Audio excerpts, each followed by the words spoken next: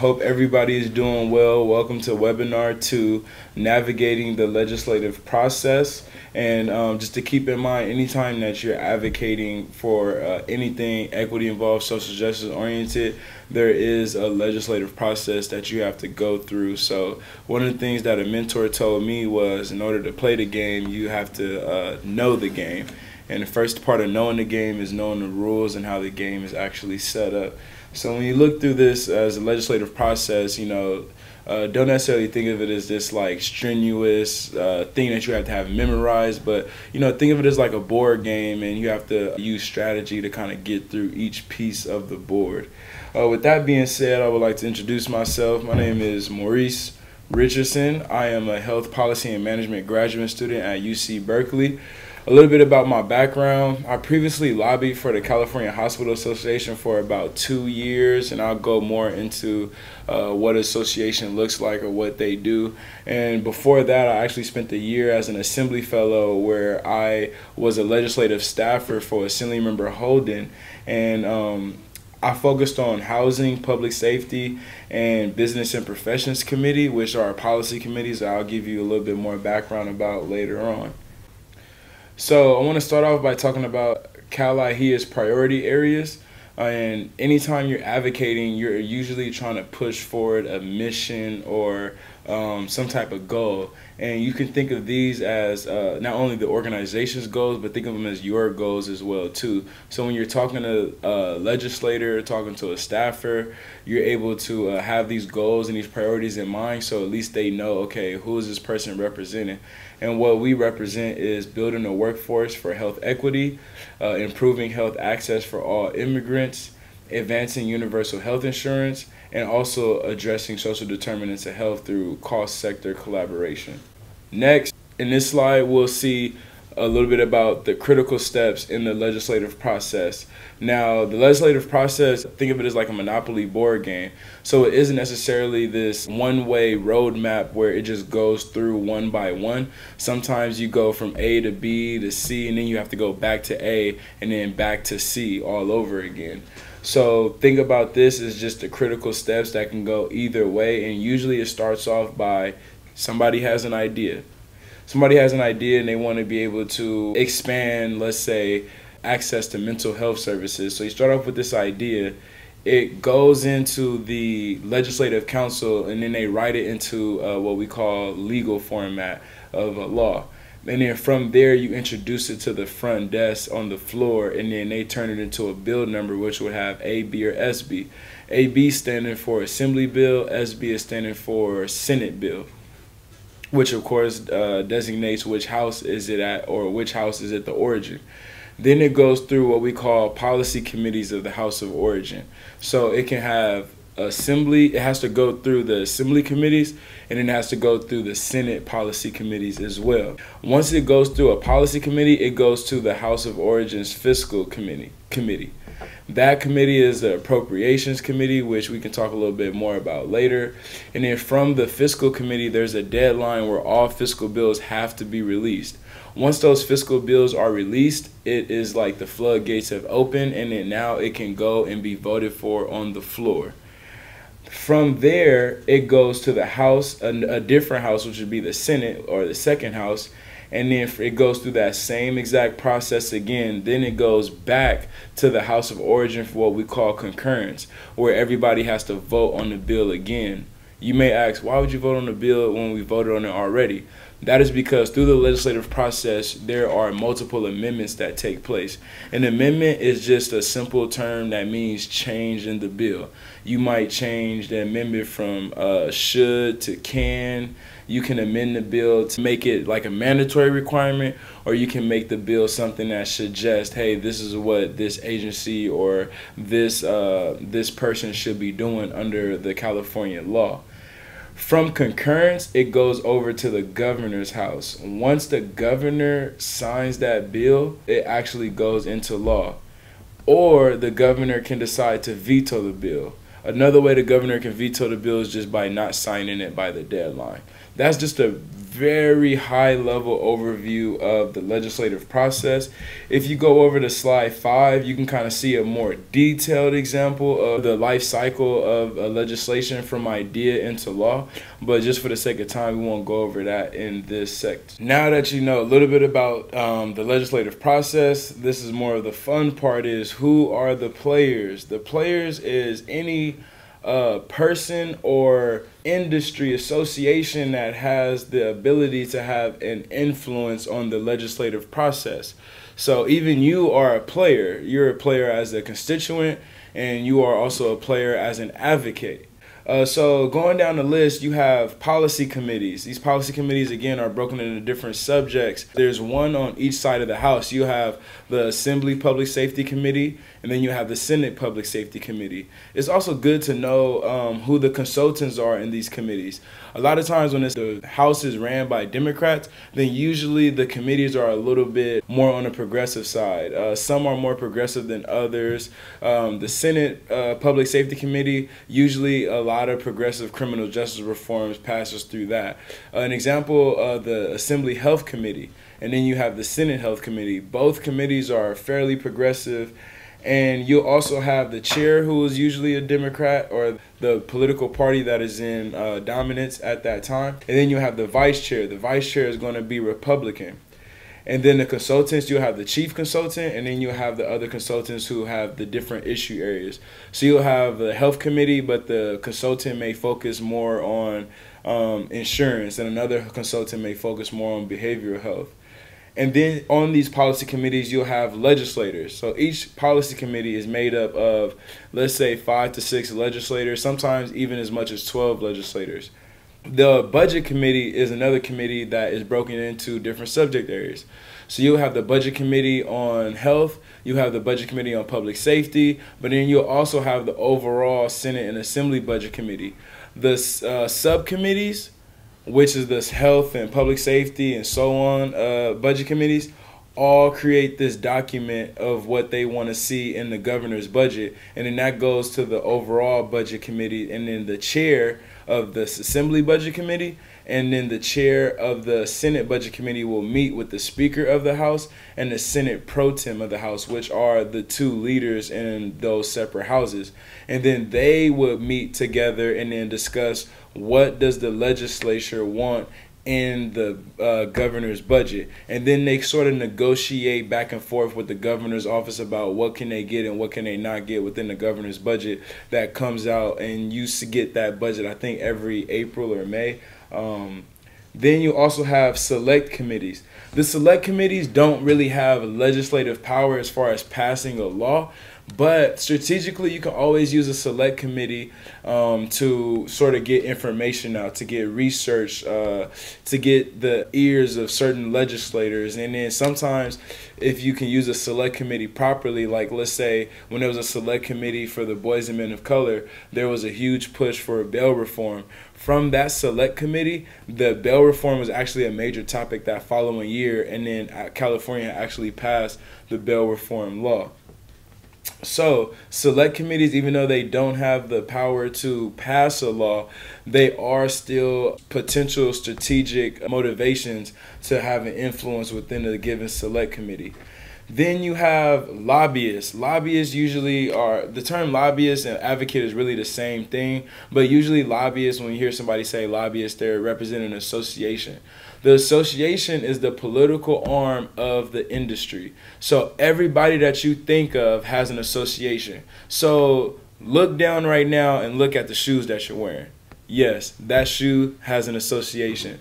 The candy that you eat has an association. If you're drinking on a Coca-Cola right now, there is a Coca-Cola association. There is a beverage association. If you look back and then look at what's in Coca-Cola, sugar, there's a sugar association as well.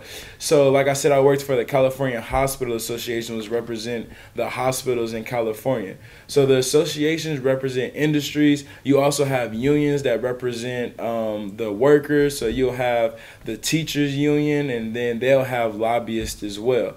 Then you also have advocates, people who represent community-based organizations. One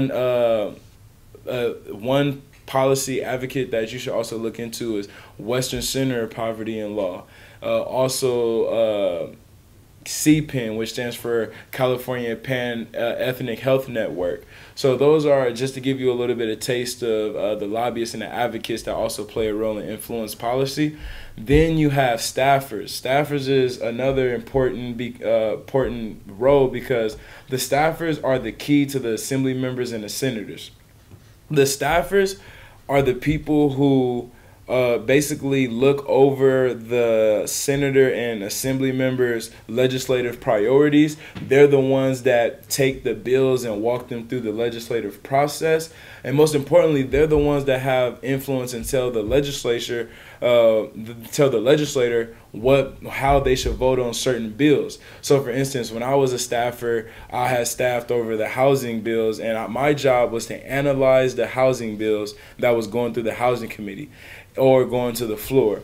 And then I was to brief the member and tell him about each and every single bill that was of importance. And from that, I was able to flag, oh, this bill you may need to stay off on. This bill you might need to vote no. Oh, this bill you need to vote yes on. And even sometimes the staffer has the ability to advocate if the member should actually stand up and speak on a bill. So I say this to say the staffer has a very dynamic role. They're not just their job, they go well above their job duties. So when you look at a staffer and you meet a staffer, it is so important to build those relationships and have that influences on them, because usually you won't really meet an assembly member or a senator face to face. You're usually meeting with the staffers. And then I also wanted to give a special shout out to the schedulers, because you will not get a meeting with any legislator or staffer without the help of the scheduler. The scheduler is really what we call the gateway to the office. So the scheduler can put you in contact with the district. The scheduler can put you in contact with the assembly member, the senator. They control everyone's schedule and can tell you who's available and who's not available. But they also have the information on who is the right person for you to talk to. So when you go in and you meet, always show the scheduler some love. They are your best friend. And if they're not your best friend, it's in your interest to make them your best friend. Also, you then have the governor's office and state agencies. The relationship there is the governor has consultants within the governor's office and different cabinet members and secretary members. From there, the governor's office is in constant communication with the agencies. The agencies do not speak directly to the legislator. So the governor's role is sort of to be the leader, but also the protector of the state agencies. Also, the governor's role is to control the purse, control the budget. And then they do that through having constant communication with the state agencies. This is a great thing because when you pass a bill or if you're trying to influence a bill, the first thing the governor's office does after speaking to you as an advocate is talk to the state agency and say, hey, is this really a problem? Is this something that we can solve?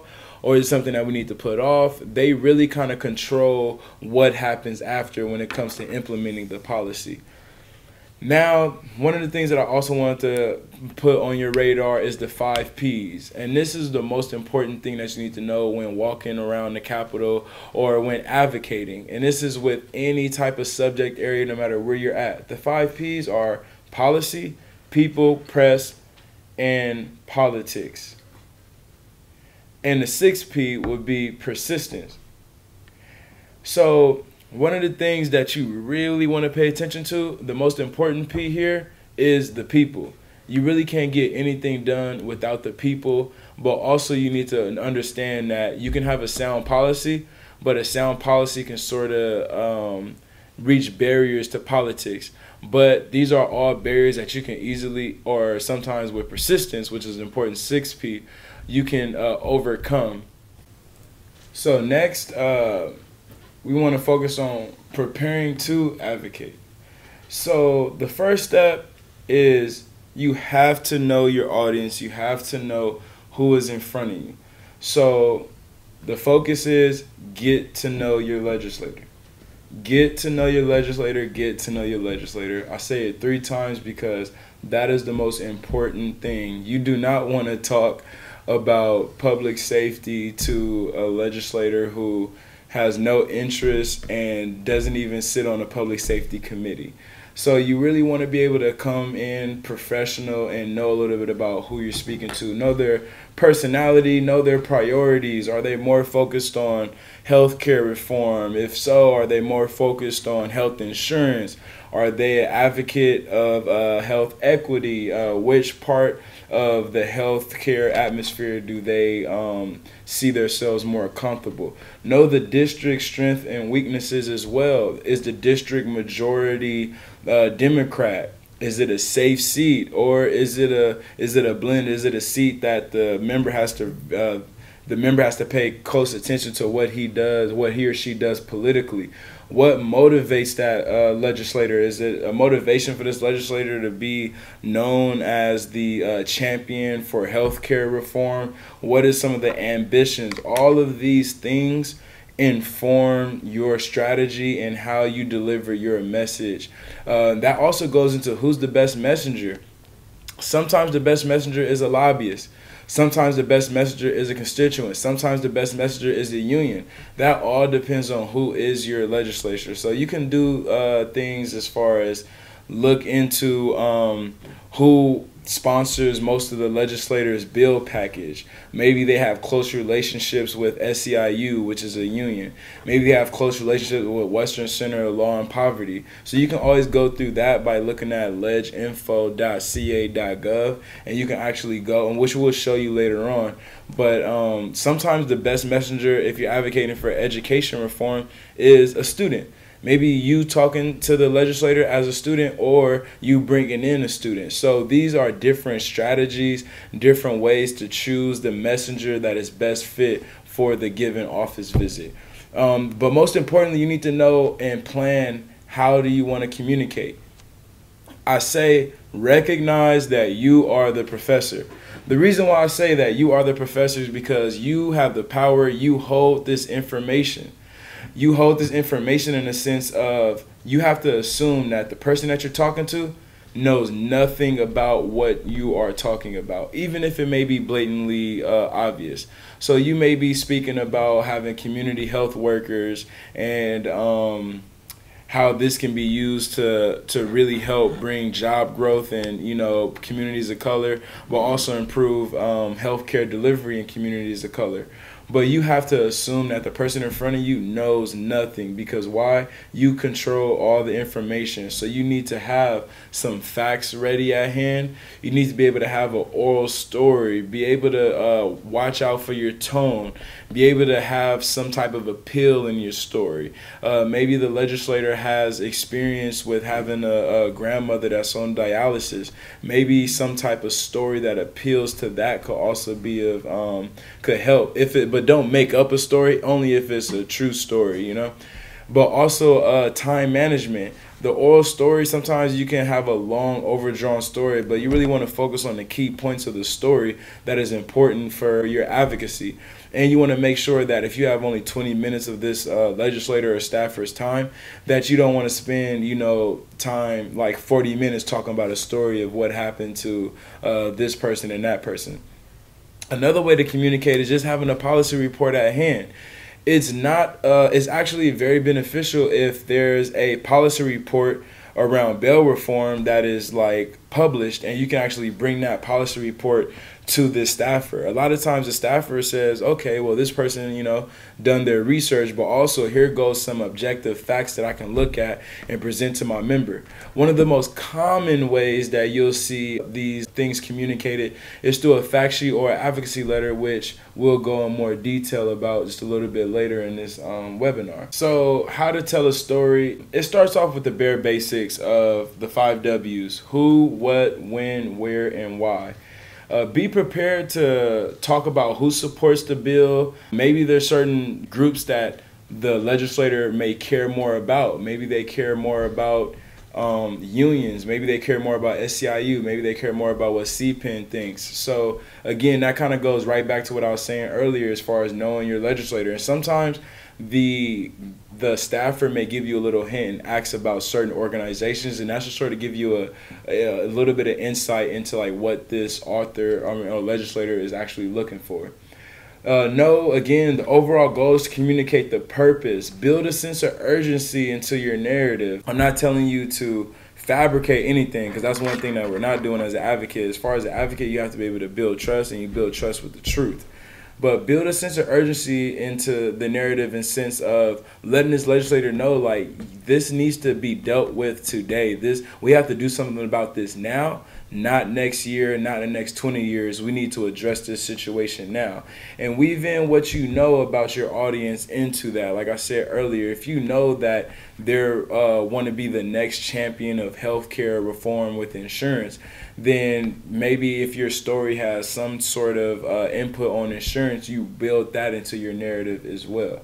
And here we'll go over some examples of how to read over a bill, looking at the bill analysis, and how to look at a fact sheet, and also how to look at a support letter. And we'll go over that when we actually go over some of those documents to show you as an example. And we'll also email you these examples as well, just to help you out with the last activity. So here I want to show you how do you find a bill. And this leginfo.legislature.ca.gov, you could literally get a lot of good information on here. But for right now, we're going to teach you how to find a bill and then find the bill analysis. So let's say you want to look at Assemblymember Gonzalez and you want to see what bill is she working on this year. So you type in the bill number, click go. Oh, so this is actually an Assemblymember Holden bill. And you can go to bill analysis. Oh, they already announced. Okay, wow, this is very quick. I'm sorry, it caught me by surprise. So let's say you want to look at this bill analysis. So you go to AB 1608, Community Care Facilities Criminal Background Checks. And if you want to know a little bit about the bill or the code numbers, then you can read this. But usually this will give you the very bare basis of what the bill does. And then you can read this as well. And it always will start off with, this bill would require the department to post information or establish a process of a grant simplified, and it goes on and on. So within the first two paragraphs, you'll know what the bill does. When you see something that is highlighted or a different font color, that is an amendment. So the blue is when something has been added, and the red is when something has been taken out. This is good to know because you can see, okay, well, why was this taken out or why was this added? And that kind of goes into a little bit about some things that you will talk about during your advocacy visit. And if you want to know how the votes went, you can go here, see if it passed or not. You can go there, see what committees it went through. And then you could also go to the bill analysis. Now, the bill analysis is one of the most important things that you'll read when constructing your fact sheet or advocacy letter.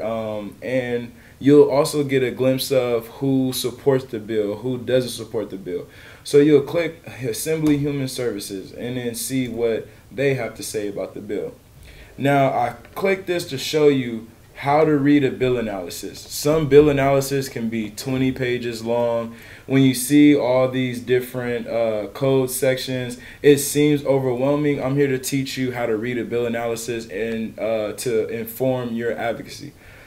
First thing you need to know is the subject. Know the subject, know the author, know when was the last time it was amended. All of this is at the top of the page. Then you should read the summary. The summary will be able to tell you a very high level of what the bill does and the purpose of the bill. From there, I want you to skip down, do what we all know how to do in undergrad. Skip what existing law is. Skip all of this because this is really a lot more technical than what you really need to know as far as what you're advocating for. Unless you're a lawyer and you really need to know the law word for word. Go all the way down and then you'll see comments.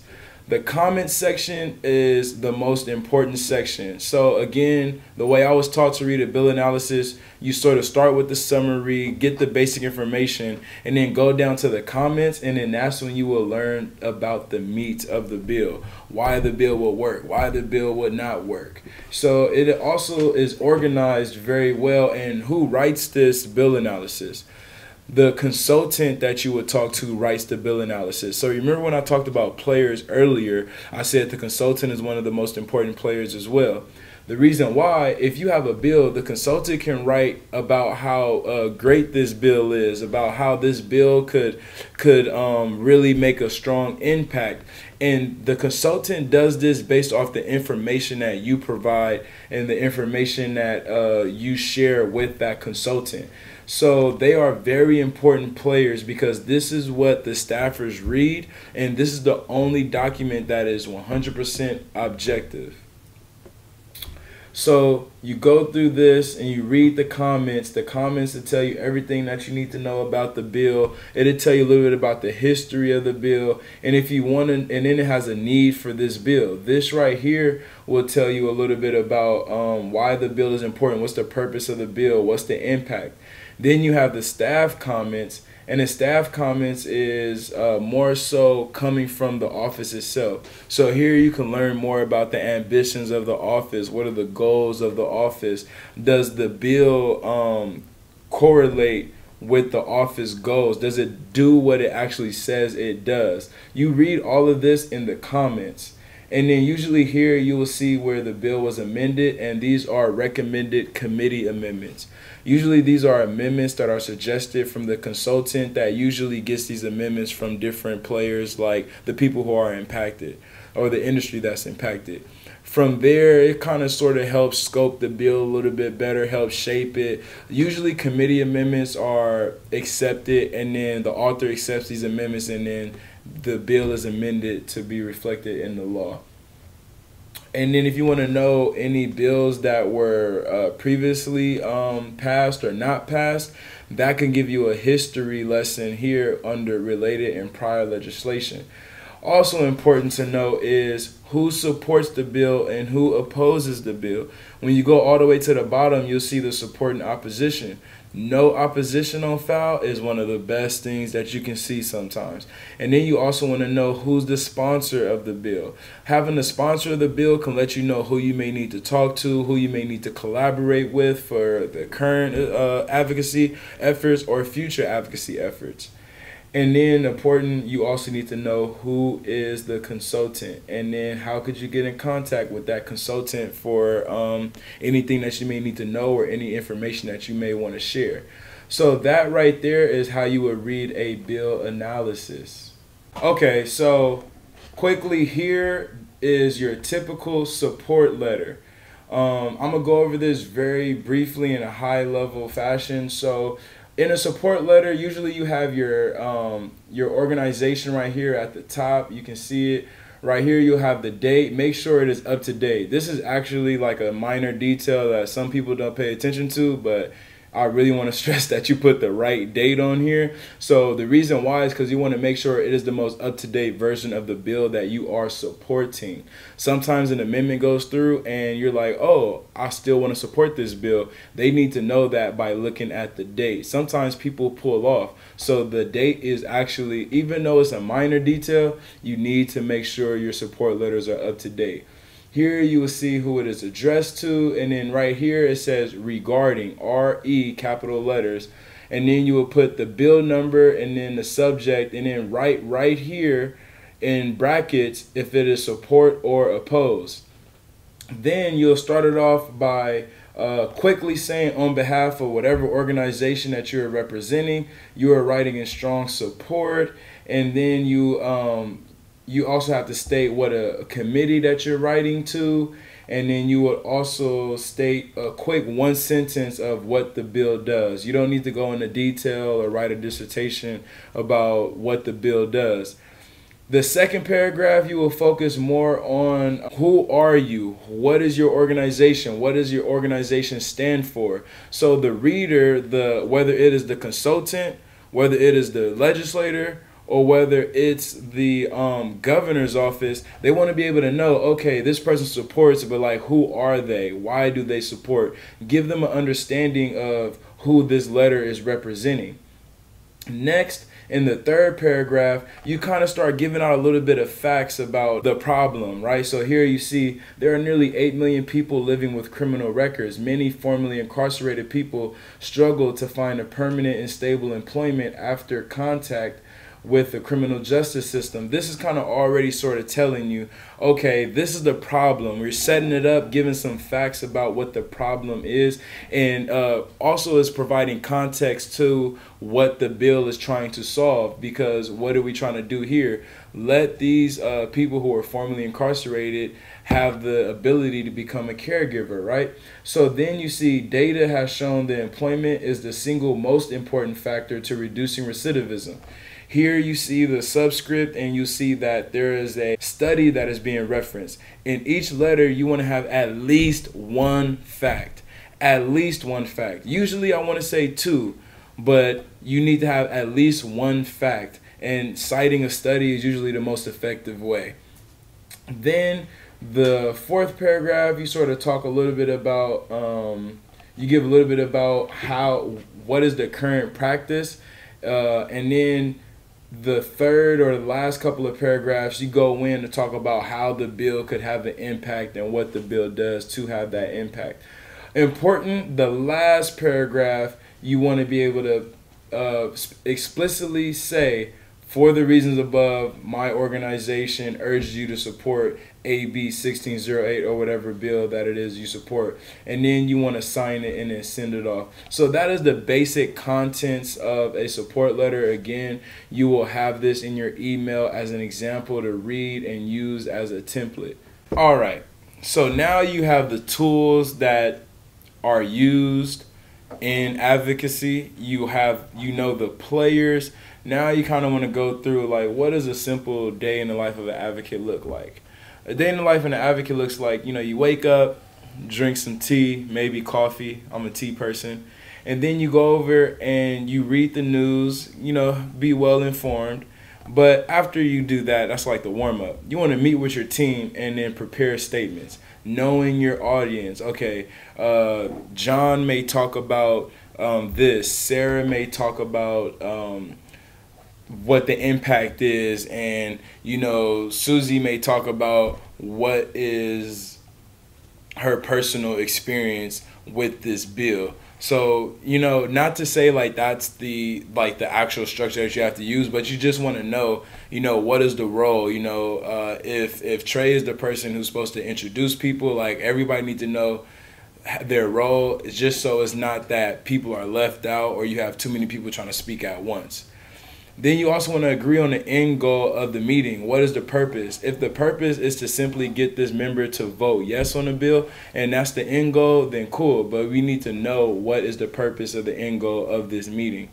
When you walk in, you will talk to the scheduler. The scheduler will say, this person is available, this person is not available. But for the most likely, you'll hear them say, this person is available, but please wait about like 5 minutes. Sometimes they're closing out on the meeting. The meeting may be running late. Sometimes people get pulled in. They have to talk to the member really fast. So please don't take offense if you're waiting for 10 to 15 minutes. But also you want to be there 5 minutes early, because sometimes people are available early, or sometimes meetings get cut short.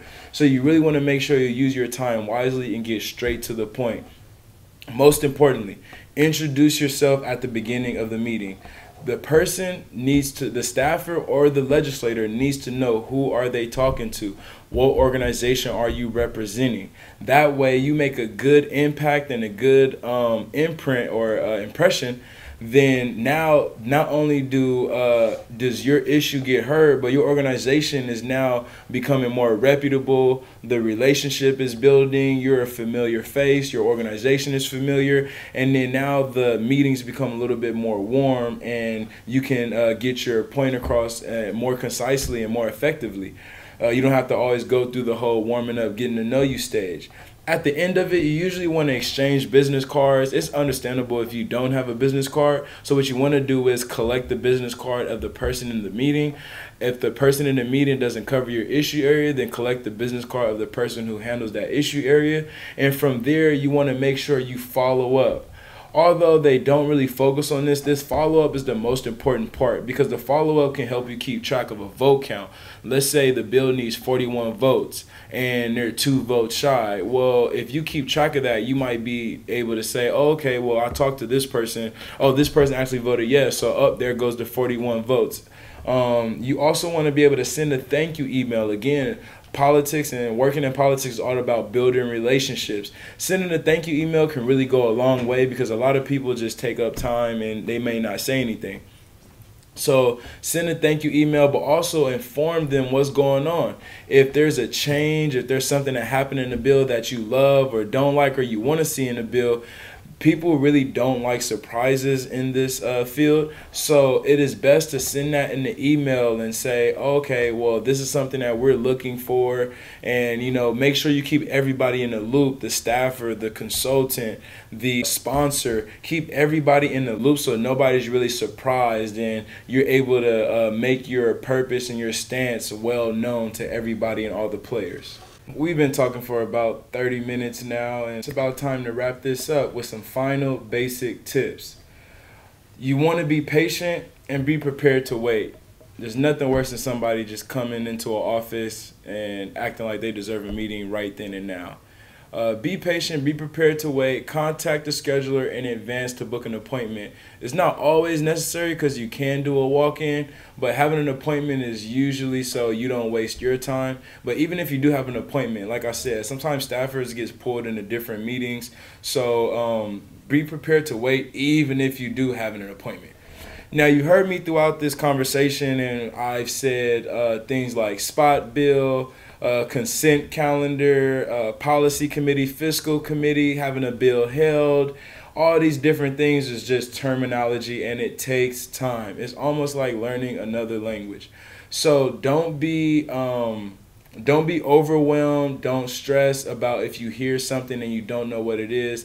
One thing that I've been told that I truly believe is there is no such thing as a dumb question. If the staffer or anybody says a word or a phrase that you're not too familiar with, don't be afraid to just ask, because sometimes it becomes such a language to us that when we talk about it and say it, we're just assuming that the person in front of us knows what it is. So take time to learn the terminology. There's some links that you can look up or just Google.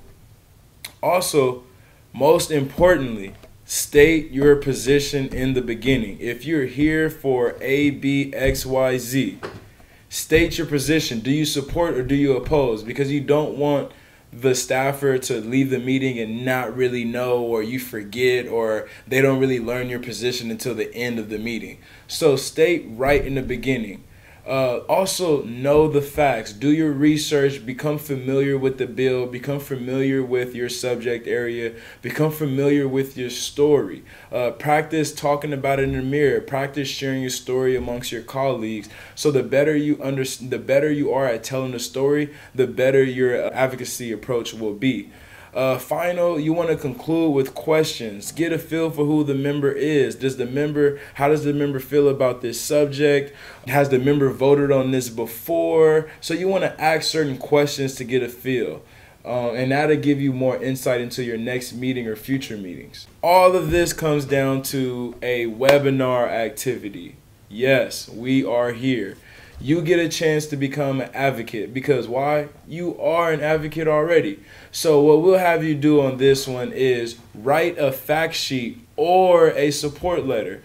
We emailed you different examples of support letters and different examples of fact sheets. They both are going to take a little bit of research, and this is where you will go on the website that we went to earlier, leginfo.legislature.ca.gov.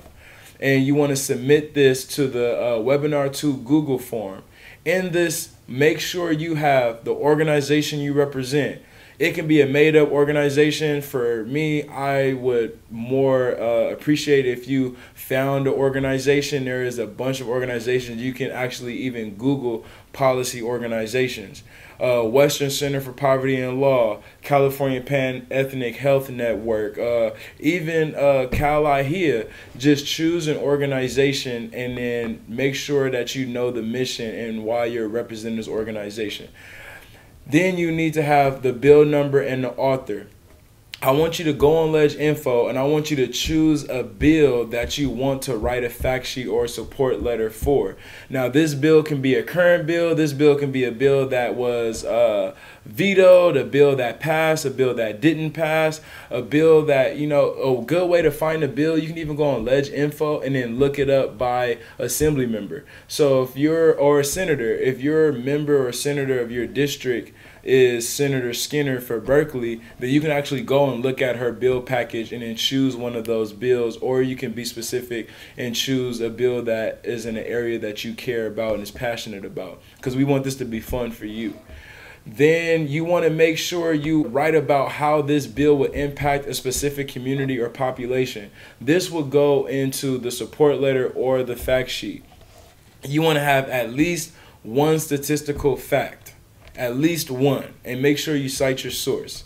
Then you want to write about why the members should vote for this bill, and always end by asking for an aye vote. So you're sort of still going to follow that same structure that we went over in the previous slide.